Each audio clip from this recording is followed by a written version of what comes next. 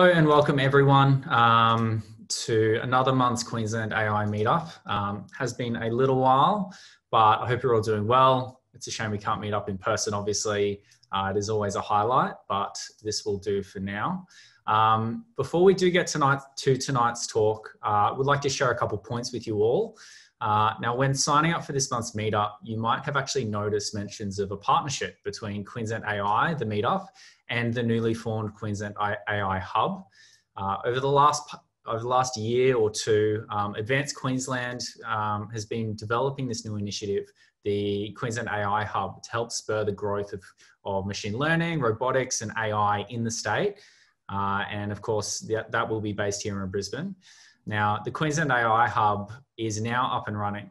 And tonight we'd like to announce a partnership between the meetup and the hub. So what does that mean? Well, looking ahead, things won't really change too much for the meetup. We'll still continue to be independent and run these community events. The goal, of course, to bring interesting guests, share their stories and interesting projects with all of us. However, in order to help the organising team of the meetup focus on bringing the best guests and topics to everyone, the Queensland AI Hub will be giving assistance with the planning and organising of the events.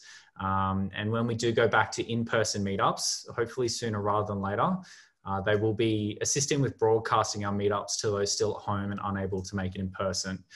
We had previously done a little bit of this, but we'll be doing it properly, a little bit better. A number of you expressed that that is something you'd be interested in, so we will be looking to do that moving forward. A little bit about the hub. Note that while they will be assisting us, the AI Hub is actually going to bring a lot of events and a lot to the local community. They'll be broadcasting a large number of events each month. If you go over to their website, you can have a look at a number of them. But for example, last month, or about 4 to 6 weeks ago, there was a medical hackathon or datathon. Some of you may have attended that. I think there were about 100 attendees and it was quite successful. A lot of people met there. Next week, there's a monthly Straight Out of Queensland series that will hear from a local AI company using satellite and ground-based sensor data combined with deep and machine learning software for early wildfire detection. And then in the coming weeks, there'll also be some more events from other groups, such as young women leaders in AI. There'll be talks on other topics related to the field, things like soft skills, other interesting and important skills that anyone involved in the industry will bring value. And really the goal of the hub is to help local businesses and practitioners succeed. So make sure that you're signed up to the mailing list to hear about those events and initiatives, or just check out the website and you can see a list of those. On this note, the hub, given that it's just started, they want to understand a little bit more about the local scene. They're actually conducting a survey to get to know the community a little bit better, understand how we all fit into it, and for example, if you're a local company or startup, whether you work in the industry or whether you're just a supporter studying, etc. It's quite short, and Sonia from the AI Hub will be posting it right about now in the chat. There's many Sonias in here, but trust me, the first link you see is probably the right one. So please click that link. It's a pretty short survey. I think it's only a few questions, and that'll actually help them create better events for everyone. So that's enough announcements for now. Let's get on with the meetup. So tonight, we welcome Andrew Job. Now, Andrew is the CEO of Plotlogic. Plotlogic is a local Brisbane startup focused on using computer vision and machine learning to classify and categorize ore on mine sites. There's a lot more to it, which Andrew will get into, but in just 4 years, they've grown very quickly. They've found really good traction with some of Australia's largest mining companies, and they've raised large rounds of capital and funding from some top venture capital firms in Silicon Valley and the US and globally, actually. Andrew is going to be sharing a bit about their journey, and following the talk, we will have some time for questions. If you do have questions, please share them in the chat. And once Andrew is finished with his talk, we'll go through some of them and he can answer those. So Andrew, take it away. Fantastic. Thanks for the introduction. And it's lovely to be able to talk to the Brisbane, excuse me, Queensland AI community. I think you just want to confirm before I get going that you can see the screen okay, and it's the presentation's coming through nice and clear. It is for me. I think it is for everyone else. Excellent. All right. Yeah, so I got a presentation which is really, as described, covering off a few key areas. Really try to break it down to around about 40 minutes, and then opportunity for questions. Normally I'd take lots of questions along the way, but obviously with this type of forum that makes it kind of difficult. So as was suggested up front, feel free to drop lots of questions into the Q&A area, and I'll endeavour to answer them as best I can. So the presentation's really broken into two key parts. The first is really to talk a little bit about our vision and why we're here, and a little bit about our company, how we've grown. And we think that's important because it tells a story about how AI-based companies here in Brisbane can actually engage on a global scale and get really good international traction, both from an investor point of view and also from a client point of view. And there's some really clever people here, not just in Brisbane and in Queensland, but in the Australian community that have got a huge amount that can contribute on some of the world's big AI challenges. So talk a little bit about that, and then dive more in for the technical people, a little bit about our actual technology itself, how the technology works, and more specifically how we're using AI and really sort of machine learning and massive data processing, both on the edge and in the cloud, to solve some of these really big problems. So a little bit, hopefully, for everybody. If there's people that have got more of a technical bent and don't really care about the journey, then you might just sort of have to hold fire for 10 or 15 minutes, and vice versa. If you're really interested in the story of how we've got to here and what we're doing, then the first part will be most interesting, and the second bit your eyes might glaze over. But I've tried to pitch it as best I can for a diverse audience. So just to, I guess, start off, really wanted to talk about this idea that we call, I don't know if we came up with it or I came up with it or somebody came up with it before me. I can't really find it well referenced anywhere in literature, but this idea of what I call the natural resources paradox. And it's really quite a simple notion, and lots of people talk about it, but in lots of different ways.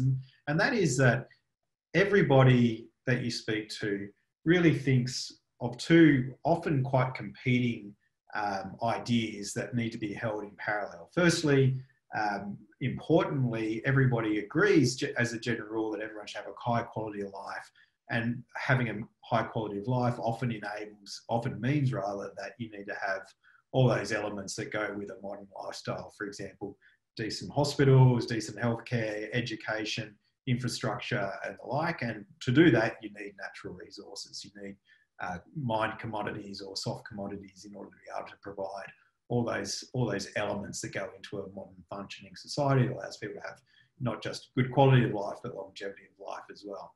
And then on the same account, if you talk to people about this idea of one planet, the ABC show about planet A, there's lots of things very commonly understood that whenever we take diminishing resources out of our planet, they're essentially irreplaceable. There's opportunities to recycle and the like, but ultimately, whenever we do damage to the planet, in many cases it's irreversible, or if it's not irreversible, it takes a very long time to recover that. So on balance, people want this idea of a high quality of life and also not destroying the planet. And we see this as being what we call the natural resources paradox, because ultimately the traditional way is to be split between two opposing ideas. And the first one being that you produce less. So we say, okay, we're not going to do any more damage to the environment. We're going to limit farming. We're going to limit agriculture. We're going to limit the amount of resources that are pulled out of the ground from a mining point of view, which is where we're focusing our efforts. But of course, with that means you limit growth. And the limiting of growth is not just an immediate economic consequence, like we're seeing at the moment with the pandemic that's playing out, but also there's long-term structural ramifications of that potentially have not just immediate, medium-term, but intergenerational impacts. The second approach is to say, well, let's just produce as much as anybody can possibly take, whether that's from protein or through the production of mined commodities, bauxite, iron ore, copper, you name it, just produce as much as it can possibly be reduced, so that everybody from sub-Saharan Africa to Mongolia to Australia can expect and have a very high quality of life. And of course, with that comes the ensuing damage. So the idea that we are challenging ourselves on, and it's a big idea, is how do we produce more? How do we get all these things that we need, but at the same account do less damage along the way? And this is where we've come up with this idea of delivering the future of natural resources and using advanced sensor technology and AI at the core of enabling fully autonomous and integrated mining operations that really are enabled by precise grade control that allow us to essentially deliver a lot more output for a lot less input. So we're getting more resources for less carbon input. We're getting more resources for less energy input. We're doing that with less destruction to the environment. So that's a reasonably hefty challenge, but I've come at this from a background of working in the industry for a long period of time, and have been building up a team that is building some capability that's delivering some fantastic results in this space. So that's, I guess, the big challenge that we're working on. As was mentioned up front, started the company back in 2016. So it was a bit of a long journey for the first few years. Prior to 2016, I was working in the mining industry. I was running mining operations for Anglo American. Previous to that, I worked for a company called Glencore, and before that for a company called Rio Tinto. So reasonably common household names if you're familiar with the mining industry, and generally in senior operational general manager type roles. 2016 got to a point where we made the call to say, we'd identified, and I say we, it was essentially myself and a few of my key mentors and advisors and supporters had been talking about some ideas about how we could really do things structurally quite differently in the mining industry, and that the best way to bring about that change was to do it through a new company, as opposed to trying to make those very slow piecemeal changes inside these very, very large, often cumbersome organisations that exist at the moment. So made a call to break out on my own and form a company. Had a research partnership with the Smart Machines Group here at the University of Queensland.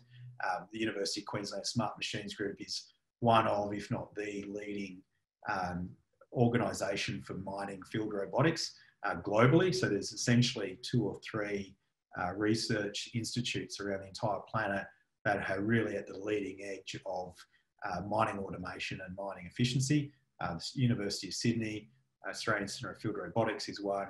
University of Queensland Smart Machines Group under Professor Ross Macquarie is another. And we partnered with the University of Queensland because of that capability. So really strong capability here in Brisbane, specifically around mining technology and mining automation, which we tapped into quite early. I bootstrapped the company with my partner, Philippa and Pip, for the first few years. Got some really good traction. We got a research agreement with the Mineral Research Institute of Western Australia to do some early work with a couple of companies called Anglo Gold Ashanti, another one called City Pacific Mining. Off the back of that, we got some really good traction around the work that we were doing. And the idea at that particular point in time was to look purely at how we could create an autonomous mining shovel.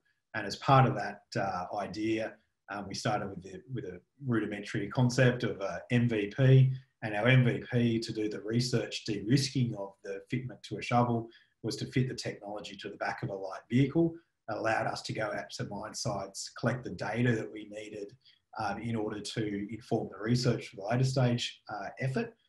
But we found that when we went out there and did this basic, or not basic, but early stage research, that people were saying to us, hey, if we could just have this system mounted to a light vehicle, we'd be willing to buy it right now because we can see a lot of application for that. So we decided to accelerate the commercialization, bringing about the light vehicle system into something that could be more easily operated across the mining industry, we're still having the view of automating the entire mining system. So started with that, and as a result, just worked out that bootstrapping the company would only get us so far. So then made a decision to go to seek investors. We focused strongly on North America. That was mostly based on some early testing I did with the venture capital community here in Australia.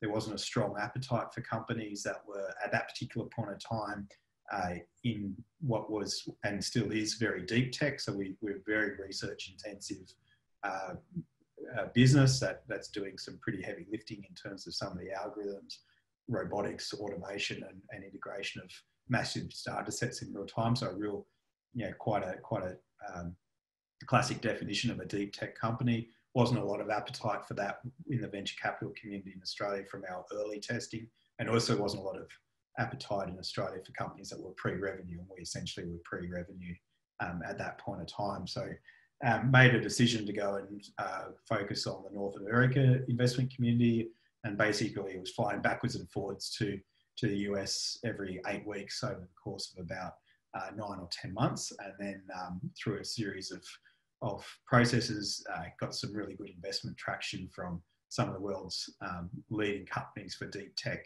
AI companies. So we got investment from Baidu Ventures, Data Collective, DCVC8 VC, and Grids Capital. And when we raised our angel rounds, we've only done one round of fundraising.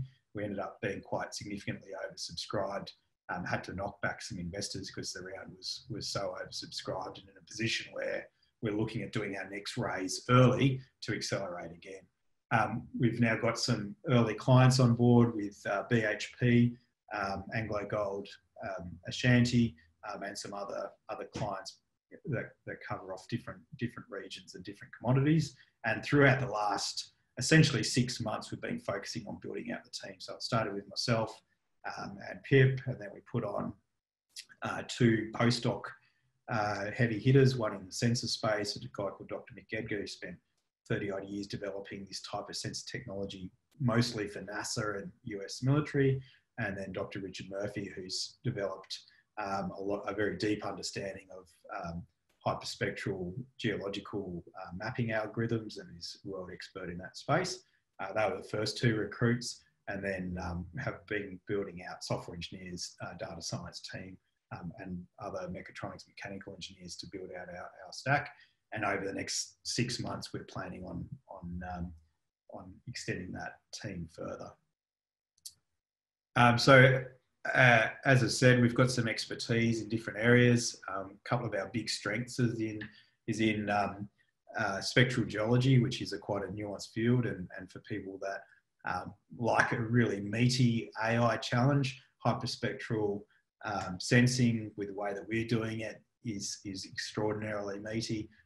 We do a typical scan of a mining dig face. We might collect somewhere between 10 and 20 gigabytes worth of raw data, which is 464 channels. So a typical RGB scan will have 3 channels. We'll do 464 channels for every single pixel, and then we've got to go through a whole stack of algorithms and processes to do pre-processing, and then obviously the processing after that. So we've got some good expertise in that area, and also from a hardware, sensor, and mining robotics point of view, and we're also building out that capability. And most recently, we've been building out our software development team as we operationalize and commercialize the technology that up until this year was largely being written and developed by myself and a couple of people. As I mentioned in the last slide, our team's around about 15 people at the moment as a head count. We're aiming to double our team over the next few months, so that by December we'll be up over 30 people. And our next recruitment focus areas is continuing to expand the software engineering capability, and then data engineering and data science is really the big area that we're building out extra capacity at this point in time. So we've got some really exciting projects, both in terms of some quite research intensive parts of the AI stream, but also in the commercialization and then converting some of these research intensive bodies of work into things that can be then productized and rolled out into industry. We have been getting some really good traction, a little bit repetitive and a little bit self-promoting, but we up until now, we haven't made no effort whatsoever to do any form of marketing or advertising. We've got a LinkedIn page, which our people and culture guys started doing some LinkedIn posts, which is great. But aside from that, we've really had no marketing effort or outbound work. And we've been in a position where we're having lots of companies approach us quite regularly out of the blue that have heard of what we're doing and are interested in engaging with us in developing different partnerships and also straight to productization of what we're doing. So had companies, for example, like De Beers from South Africa, Anglo American in the South American operation, Severstil in Russia, Anglo Gold Ashanti in Colombia, Vale, Brazil, and then Australian operations as well that have literally through word of mouth heard about what we've been doing and have been really excited to come and talk to us about partnership opportunities. So we're in a fortunate position where we're only constrained by our own ability to accelerate and grow at this point in time. And in terms of the broader vision, so I think this is important because the way that we are constructing this business is not to say, hey, we've got this really cool bit of data processing, machine learning, AI, we've got this really cool sensor, and then just going and deploying that on a bunch of sites. But we started the business from day zero with this broad vision in mind. And that's has been really important for us, both in terms of gaining investors, so people that want to have a parallel view as us, or a aligned view and aligned vision that then want to invest in what we're doing. But also it helps keeping us guided because we're still very much an early stage pre-commercialized company, and we've got literally hundreds and thousands of decisions that we're making every month, every day, month, week and quarter. And so by having a very clear vision about where we're taking things, it provides us with a framework on how we can actually make decisions and which way we take the business and which way we focus our energies on research or through operationalization of different components. So we started with this, this idea of having a sensor that could be fitted to a shovel and then use that to actually provide real-time characterization of the ore. That's really important because one of the biggest inefficiencies in mining is when you start a mine, you'll drill some holes in the ground that are often spaced 50, 100 meters apart, literally football fields apart. You'll collect from that some drill core information, and that drill core information you then use to build a geological model. So there's a whole bunch of geostatistical work that goes into doing a geological model based on those very sparse data points. And that works reasonably well when you're trying to determine at a very coarse level, plus or minus 10% for a bankable feasibility study, exactly how much ore is in the ground. But within that very broad general characterization of that resource, when you actually go to start mining, the localized variation can be quite significant.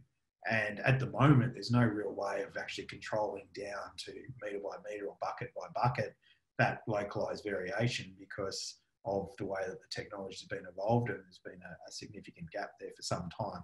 Rio Tinto and BHP both prior to us were developing this technology themselves. They saw also the huge opportunity in having that very granular understanding of the resource as they're mining it, that they can feed into process optimization.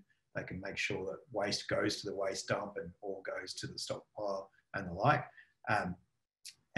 We've been able to quite quickly accelerate past them to the point now where BHP has partnered with us, and we have a contract in place with BHP. They've stopped their own internal program because they've seen that we've accelerated quicker.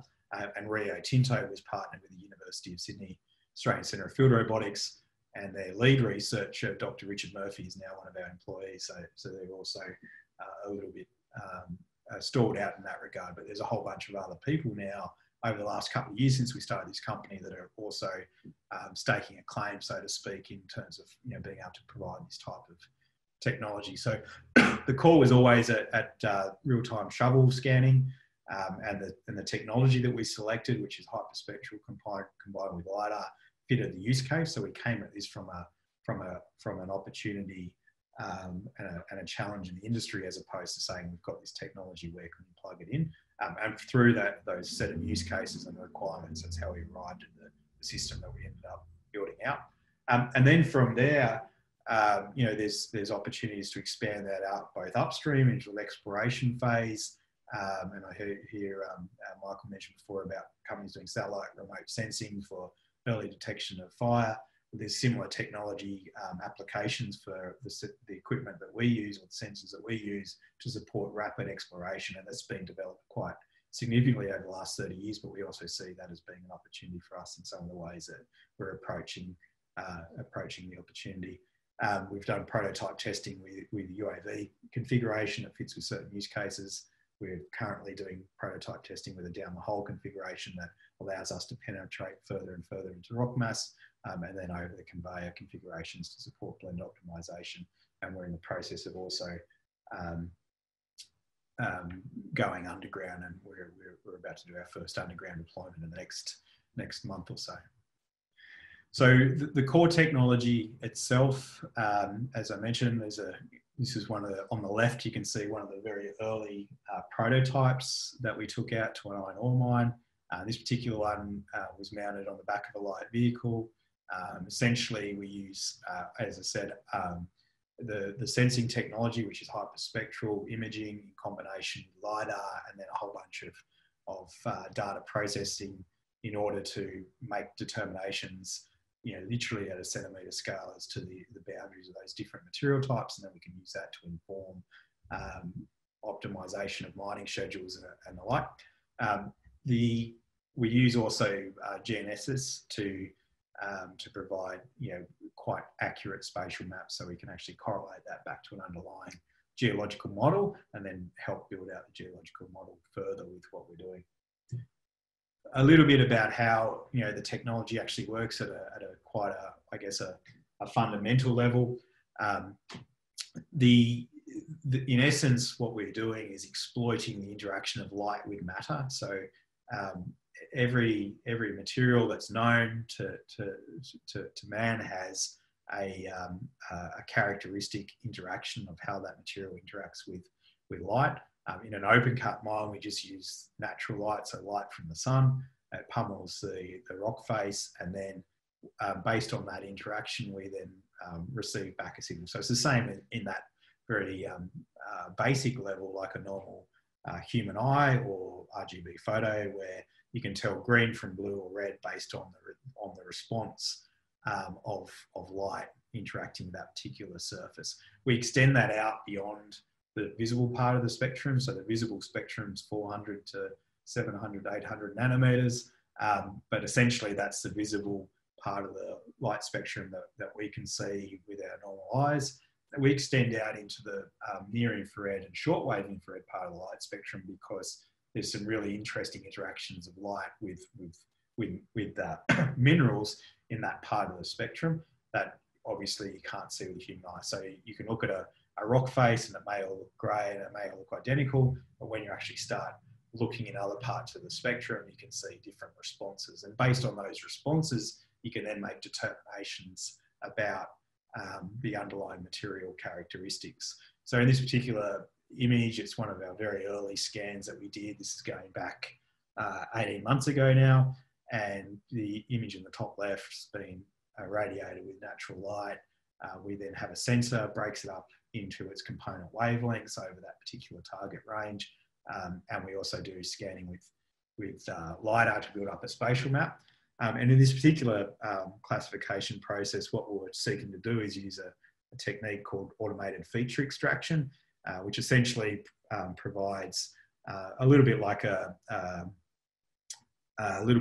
kernel in a convolution, where you're putting that frame over a section of a spectral signature, and then using that to identify particular absorption features that might be characteristic for that material. And then once you identify those characteristic absorption features, that you can then do some classification to split out different zones based on those groupings of different absorption features that you observe. So it was a pretty early application for us.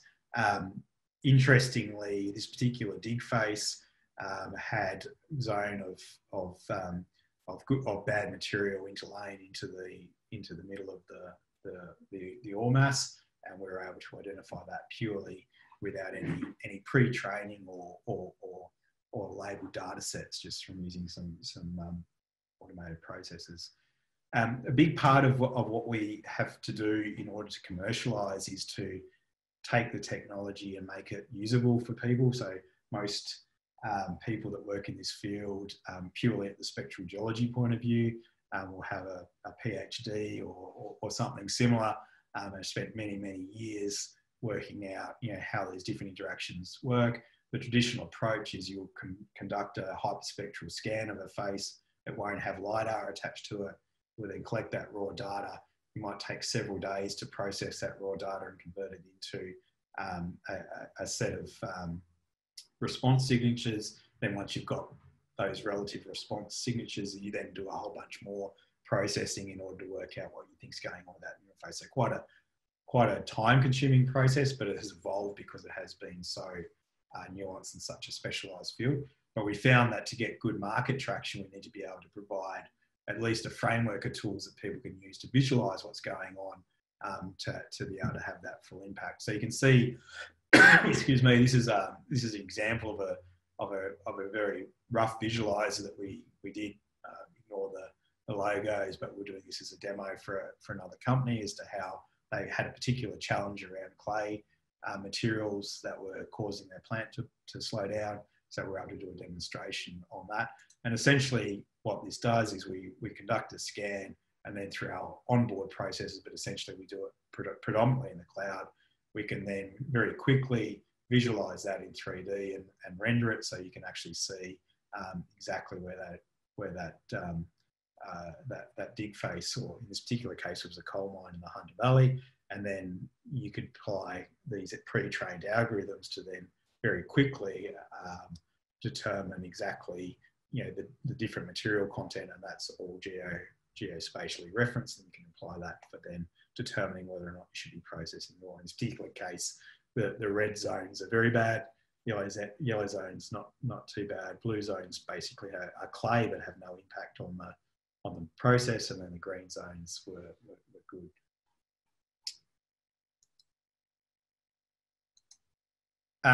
So this is another application of where we use our technology to take this is a normal dig face in a gold mine, and we're trying to identify very quickly where the zones of high grade, low grade, and material are in waste. And as you can see, just by looking at it, it's pretty hard. It's essentially impossible to tell exactly where the different ore grade zones are. The way that this mine currently does it is they do what's known as grade control drilling. So they'll take bulk samples from drill cuttings when they're drilling holes, and from those samples they'll send that off to the lab. It takes about 48 hours to turn around a sample. It'll give you a gold concentration. They then use that to apply that back to their geological model, and then they update the geological model to improve it from plus or minus 30% of localized level to plus or minus 15%. But you still get quite a degree of localized variation. As you can imagine, there's only so many number of drill holes you can put into any particular area. So we were able to basically very quickly, and this is not real time of course, but it's showing for just visualization purposes, do a scan of that scene, and then apply a whole bunch of techniques to extract the useful information for where those different zones are. This was the color coding here was done by one of our exceptional data scientists who's fantastic at being able to solve really complex problems. Communication is not that person's greatest strength. So in this particular color coding, green is bad, red is good, and purple somewhere in between. But essentially the idea is that you can identify where those good and bad zones are quite quickly, and do it without having to have a lot of human intervention or very laborious processes for grade control. If you look, you can't see very well, but essentially if you look really closely at this image, there is a very faint red line, which is where literally the mining technician will come out based on the geological model and have a guess at, or not a guess, but based on the geological model, they'll literally put paint marks on the ground as to where the transition between zones are. We're able to do this scan independently of them and say, hey, actually, we can see generally you're in the right area, but you have some transition zones that you're missing out on, which in this particular case is what costs them about 10% of their ore if they get that in the wrong spot. So it's quite significant for them to be able to get that right and do it quite quickly, essentially on every single time they're going through a different dig. The general process is that we apply is pretty similar to the way that most AI machine learning outfits work. We collect a whole stack of raw data. Our general philosophy is we collect data on the edge. Ideally, we process as much as we possibly can in the cloud, although a lot of the mines that we go to, we don't actually have really good connectivity. So we have to do edge processing as well so that people in the field can get feedback in real time. And so essentially we run a parallel process where collect on the edge, process on the edge with pre-trained algorithms, but do most of our heavy lifting up in a cloud environment. So the idea is we collect data. In this particular scan, we collected, I think it was just under 20 gigabytes of data. We do that in about 5 minutes. It's raw, very raw data, in the sense that we essentially just we log our scenes in a way that basically allows us to reconstruct any scene that we've ever acquired, including all the sensor information, and allows us to revisualize and replay exactly what's going on. So we collect essentially data as log files, and then we have a manifest, which is our own format, but essentially it's like a JSON file that instructs how to read those raw binary files. Once we have that, then we do a whole bunch of pre-processing. There's a huge amount of work that goes into just the pre-processing elements of this type of work. And that's because there's a few challenging factors. One is dealing in open cut mines, you have impacts of the atmosphere. So natural light, which we're using as our light source during the day, travels through the atmosphere, about 15 or so kilometres of atmosphere it travels through. There's lots of water, aerosols, other materials in the atmosphere, and that absorbs some of the light. So it effectively creates blind spots that you can't see through at all because there's no light making it to the dig face or those particular dig areas when we're doing a scan. So we have to do some processing to effectively reverse out the effects of the atmosphere. And some of that processing is done through using known calibration targets, and some of it's done through some radiometric type algorithms. We've developed our technology further than anybody else has done it, but it's still an area of active research and development for us. Once we get the pre-processing done, we also, just from an atmospheric point of view, we then have to do other pre-processing around how we account for variable illumination of the dig face, how we account for variable geometries that we're dealing with, and the different types of reflective materials that we might be incurring. So a huge amount of work goes into the pre-processing. That's probably the bulk of the work that we do up front, and we automate as much of that as we possibly can, with a view being that when we deploy commercially, all that aspect is done completely autonomously. When we get to the processing, we then have basically a few different frameworks that we use depending on the use case. Unfortunately, we haven't discovered a God algorithm that basically allows us to just press the process button and it gives us exactly what we want. But essentially, we have a whole bunch of different frameworks that, depending on the mineral commodity and the type of output that we're chasing, in terms of whether it's an ore grade or whether it's a coarse classification between ore and waste, or it's potentially a deleterious material like clay impacts, where you have different frameworks that we effectively push data through in order to process that. Some of that's semi-autonomous feature extraction, so safe, all the way through to just standard classification outputs. As a worked example, as I said, we spend a huge amount of time still in doing active research. So we've got this, I guess, mindset of engaging early with clients and getting market traction and making sure that whatever we're doing is having immediate market value. But on the same account, we still spend a huge amount of time actively testing different algorithms, different frameworks, different approaches, because there is no one size fits all for this. There's lots of different ways that this can be solved. And as many of you be familiar, it's a very active research area, machine learning, deep learning, different approaches is something that is a real active area and something we're really excited about as well. So we have a lot of fun with it. But this is an example of that same scene where we're basically running it through a convolutional neural network. The previous scene was using some of our more of a traditional framework, and this one we were basically comparing a recent convolutional network that would come out in being published in 2018. But we have some different frameworks that we use. But here's an example of where we've basically said, okay, we want to create an all waste boundary classifier based purely on some input labels. So we took some solid samples of the dig face, got an idea of the mineral content of those as our training data. So as some of you would see, it's a very sparse set of training data that we have to work with. So that's, again, another area for us that we're currently working on, but push it through a convolutional neural network that was designed by Ben and others. And we're able to get some really good results with very limited training set, and will align quite closely with the work that we've previously done and what the geological data was telling us. And we do have areas of AI development. We've got essentially 3 people working on this alone, and we're about to put on some more people in the AI space to help build out that and accelerate our work further. Some of the big challenges that we deal with is around dimensionality reduction. So as I mentioned up front, when we collect an image, we don't just get RGB data for every pixel in an image. We get essentially 464 channels with our current sensor configuration.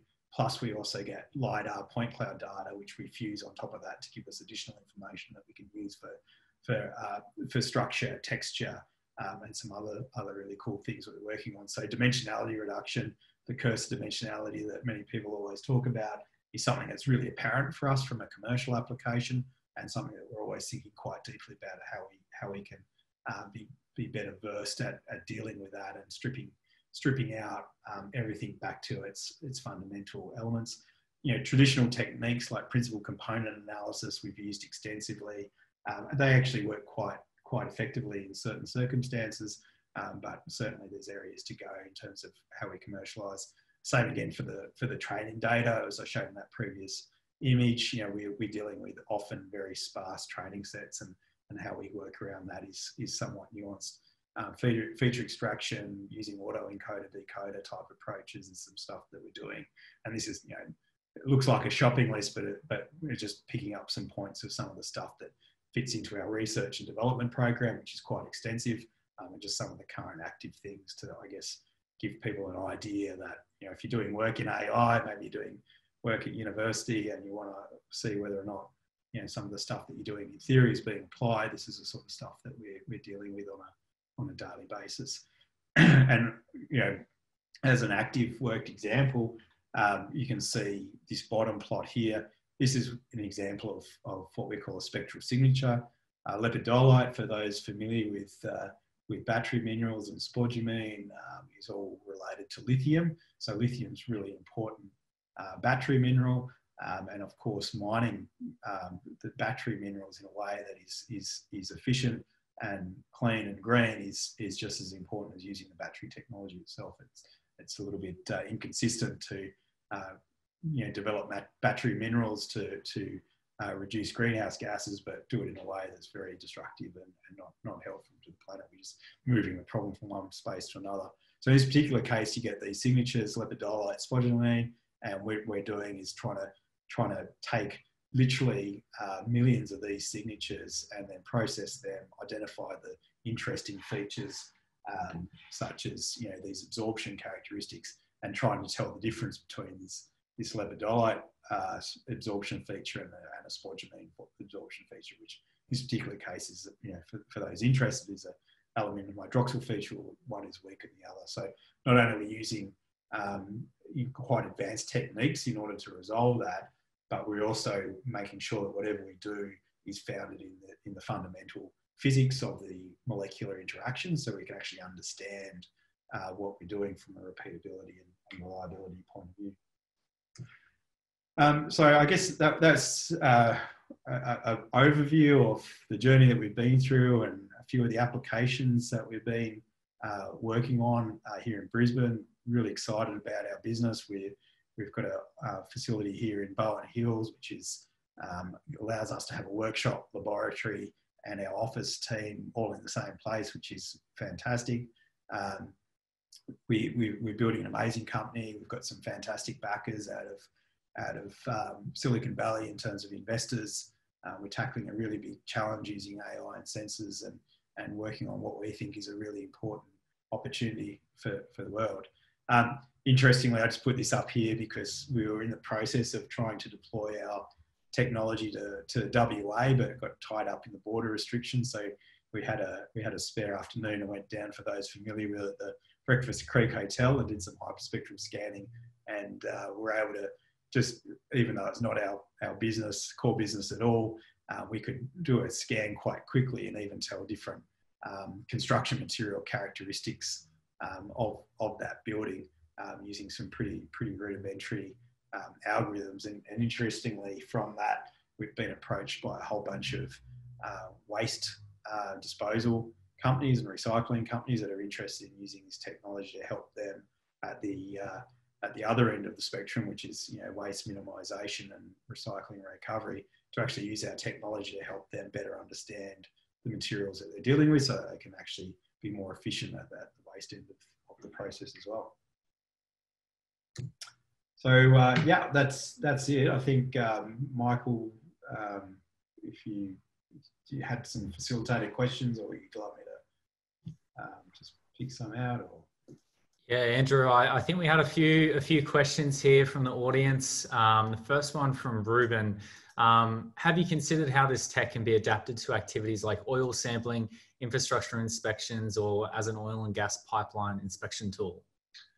Yeah, so we have. So one of the big challenges that we've got to deal with from a business point of view is how far we spread and how focused we remain. So there is applications in oil and gas. One of our competitors that works out of Canada is a company called Enersoft, and they really approach this same opportunity from an oil and gas point of view. They were using hyperspectral imaging in combination with some other sensors to do scanning of actual exploration work, but also doing it from pipeline inspections and the like. There's been some really cool work done by another Canadian company called Telops that actually does long wave infrared sensors, and they're using it for doing things like detecting gas leakage. So it's an area that we're super interested in, but we're all got about 5 times more work on at the moment than we can each handle. So it's on a watching brief for us, and certainly an area that we see as being of quite good interest to us as we grow and evolve our technology out. But yeah, when you really think about it, there's lots of different ways from a natural resource point of view that you can apply this type of model, this type of approach, to be really smart about how you understand the resource or the failure points and how to do things more efficiently. Awesome. That sort of dovetails into a question from Neil. He asked about whether you attempt to protect your research from competitors and whether you use patents, but I think it also leads into another question that there's a couple here about data collection and labeled data. Do you think that, is this something where it's really important to protect your patents, or do you think that, the difficulty in getting labeled data actually makes it quite challenging for just anyone to replicate? So our investors require us to develop and implement a patent protection portfolio, or a patent portfolio for protection. We've developed some patents already, and we're in the process of doing some additional filings over the next essentially couple of months. We kind of have a decision framework around patents, which relates to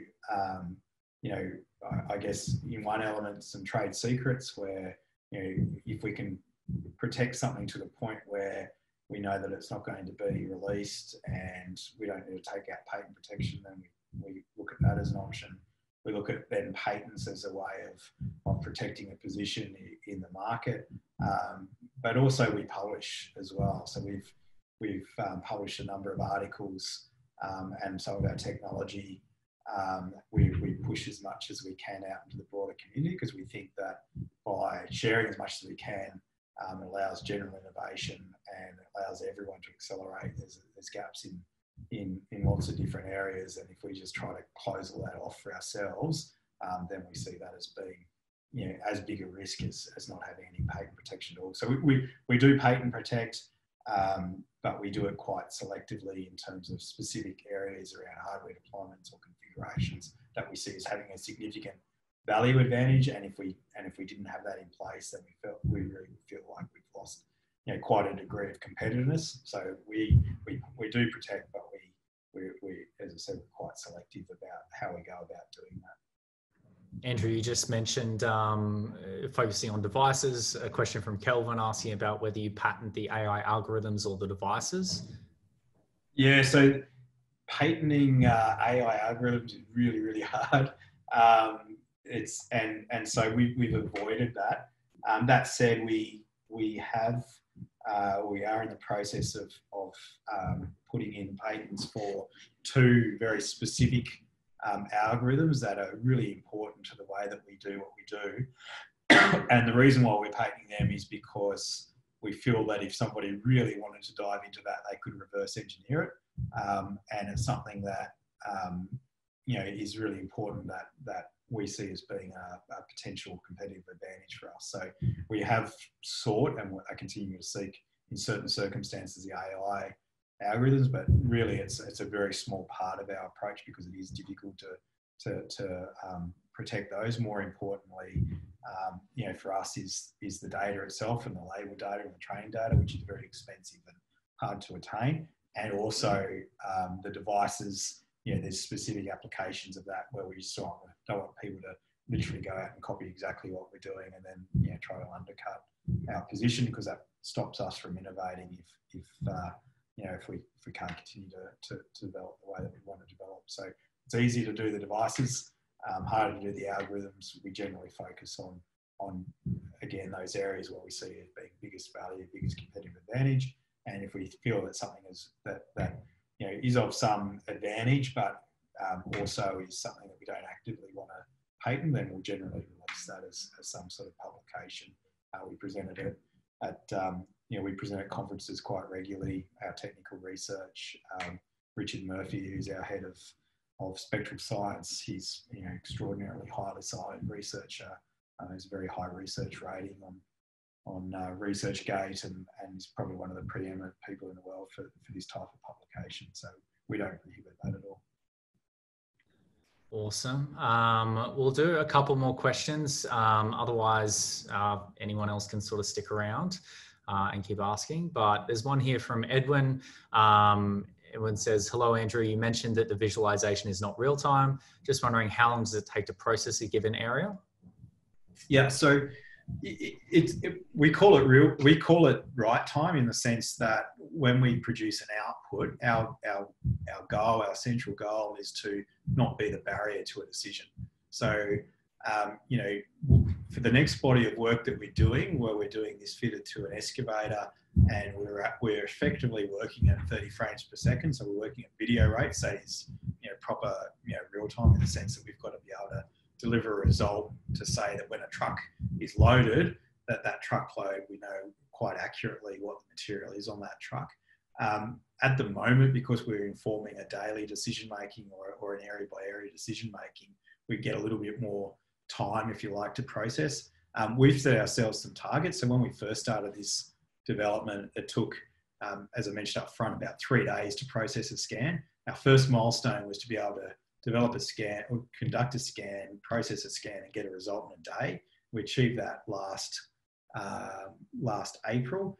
And then our second goal was to be able to complete a scan in an hour. We achieved that last August.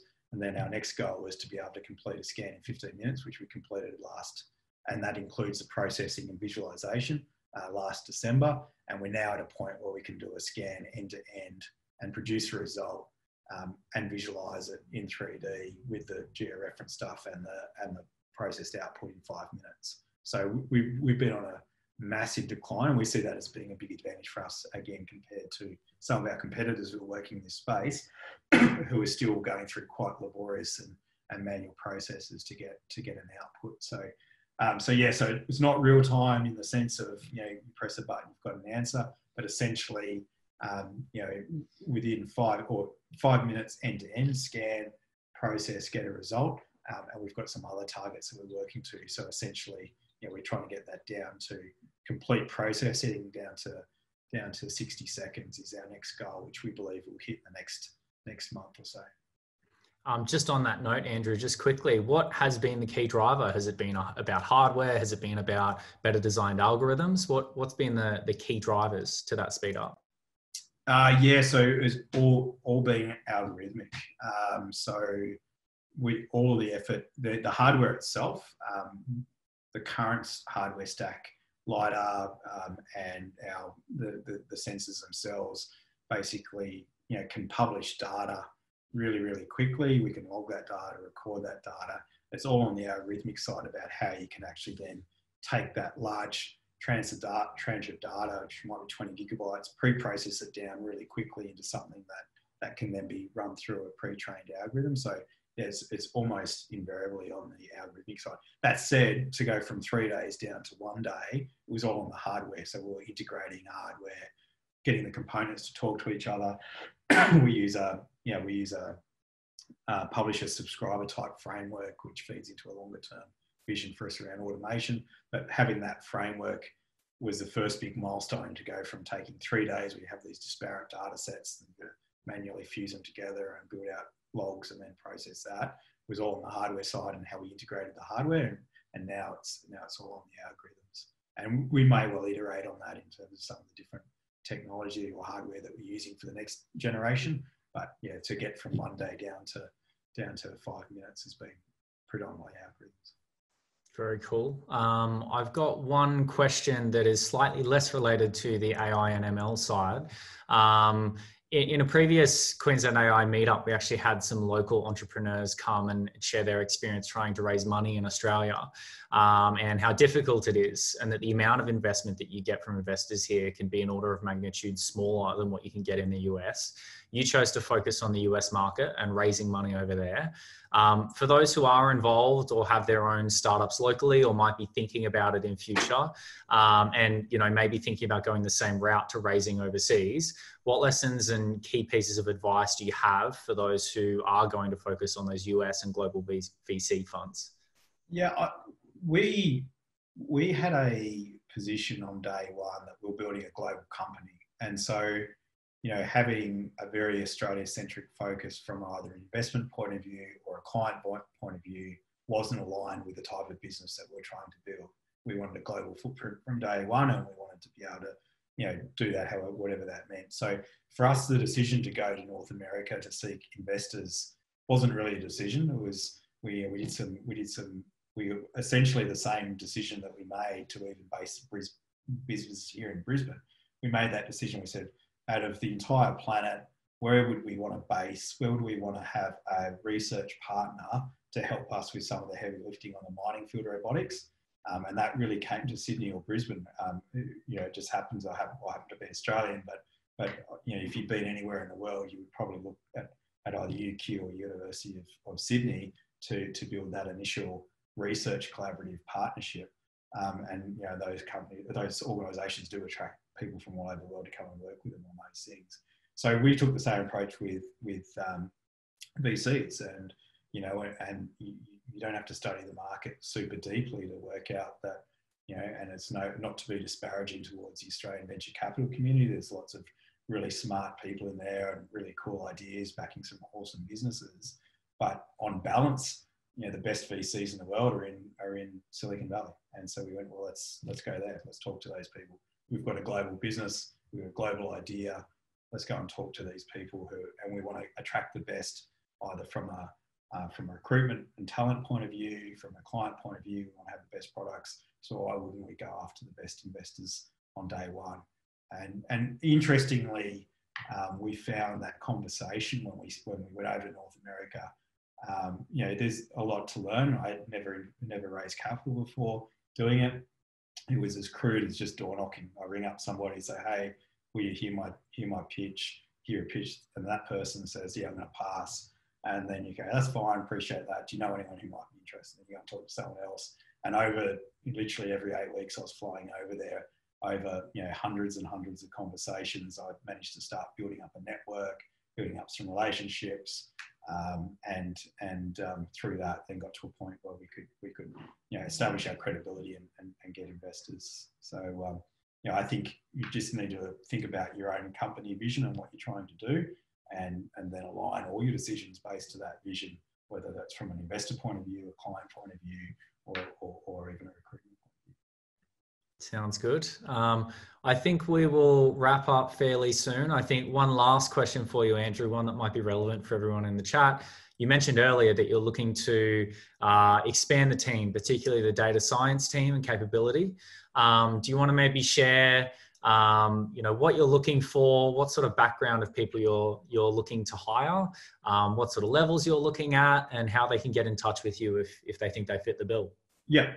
So we recruit for character above all else. We kind of have this kind of kitsch 4 C's of recruitment, right? So it's nothing to do with the 4 C's of diamonds, but it's something that I've worked with for a long period of time and have been passionate about, bringing in people that fit with the culture that you're trying to create. So we always start with a question around character. Do we think this person from a character point of view is aligned with the type of business we're trying to build? And then there's an element of chemistry, which is, our business is very dynamic. So things are moving all the time, have to be really comfortable dealing with ambiguity. We don't have moving goalposts because we don't have goalposts. Everything's quite fluid. And so you've got to get really comfortable with that type of dynamic environment where we are, making decisions all the time. We say to all of our team, leave your ego at the gate. You're going to be wrong 49.9% of the time. Don't ever take it personally. Just make a decision with the information you have and move on. So you have to be quite comfortable in that unstructured and dynamic environment. We are building more structure as our vision goes from something abstract to something quite concrete. But that chemistry of the individual to the team is really important for us.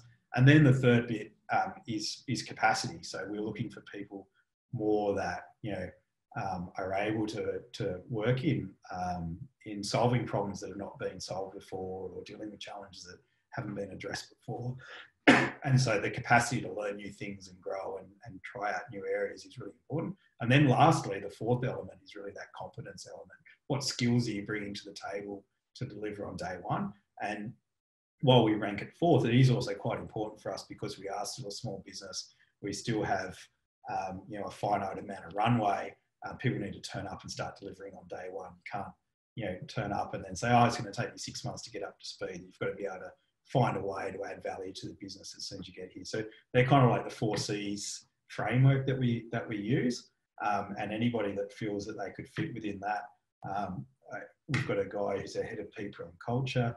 I'm sure maybe just put on the chat his email address or something, and people just can reach out directly to him.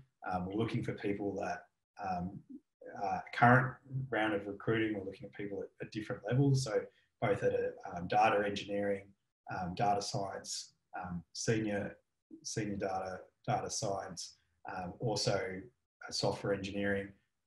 We're looking at additional capability in that space. And we're even also looking for some more geology type people that understand the spectrology aspect. And we're also looking for some electro-optical engineers or optical physicists. So there's a broad scope within, if you think about the business and the vision, all those touch points are people that we're actively engaging the market with. We don't tend to advertise that much, but we certainly welcome anybody who works in AI, has a passion for it, wants to solve really big problems, to certainly reach out and give Greg drop Greg an email. I'll drop his email now, and then hopefully he'll get bombarded tonight with lots of different requests. He's currently watching the Sydney Swans being thrashed by Collingwood, so he'll be looking forward to some emails from you guys. Perfect. Good to hear. I think that will do us. Thank you so much, Andrew, for your time and presentation. We will be sharing the recording of the talk following the talk. We'll put it up on the Meetup page. We'll also send a message out to everyone. I'll also put I'll put Greg's email in that message, not publicly, but in a private message I will. Otherwise, please be sure to copy it down now before the talk finishes.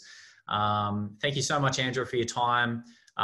Guys, if you have any other questions or want to reach out to Andrew, I'm sure you can on LinkedIn.